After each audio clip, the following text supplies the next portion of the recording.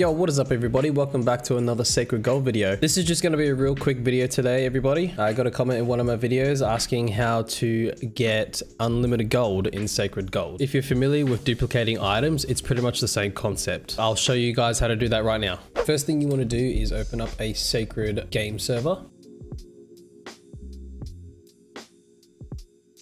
Now we can minimize that. That's really all you need. You just need the game server. Open up Sacred Reborn. I'll do this with a new character, just so you guys know that this is like legit.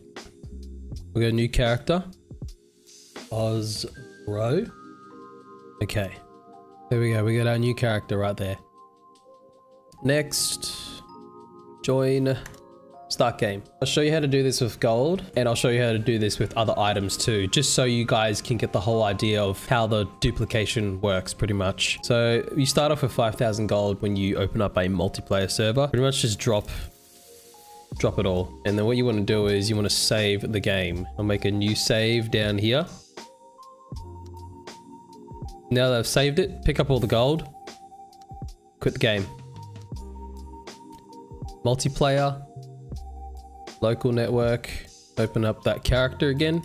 Next, you want to join, and then you want to load up that save. Vampire, that's the one I've saved it on. Load that one up, and the gold should all be there still. I've got that 5,000 gold that I had started with originally, and that 5,000 gold is on the floor. So I pick all this up. Now I have 10,000 gold. And you just want to rinse and repeat the process until you pretty much can no longer hold any more gold. So drop it all, save, vampire, save, pick up the gold, quit, multiplayer, local network, choose your character, join, load, scroll down, vampire, load,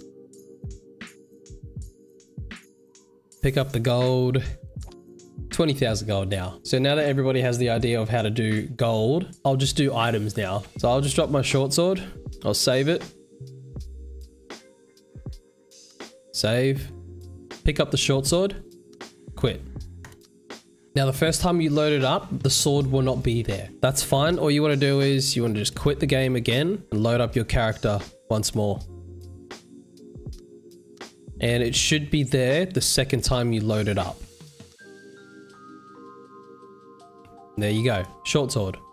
So now we have 2 short swords. So you can do this with any item, obviously. That is how you have unlimited gold. So you can just drop everything, drop all your gold, save it, save, pick up all your gold, then you quit.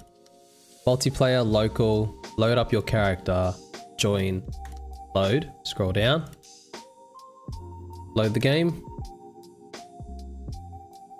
pick up all your gold.